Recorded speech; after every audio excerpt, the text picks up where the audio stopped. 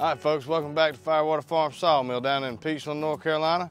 Just gonna show you a little something. If you're thinking about getting in the sawmilling business, you need to think about what you're gonna do with your sawdust. Back here in this highly organized area that we have down here at the farm, this is 6 months right here, what you're looking at of sawdust. 6 months, folks. Now, I have this highly organized and staged up composting. Now what we're gonna do, we're gonna compost this and we're gonna use it to grow some tomatoes down here at the farm. It's starting to turn right now. That was sawdust. Now most of this is some pine and oak. Most of our cedar over here is over here in this area. Now the reason we separate it, cedar breaks down at a different rate than pine and oak does. So we keep this over here and back behind us, and we keep our stuff that we're gonna compost back here. But if you just look, folks, at the area that we have to put this sawdust in, it's a pretty big area. So just think about it. If you're gonna get into the sawmilling business, you need to think about what you're gonna do with your waste. So have any questions, give us a holler.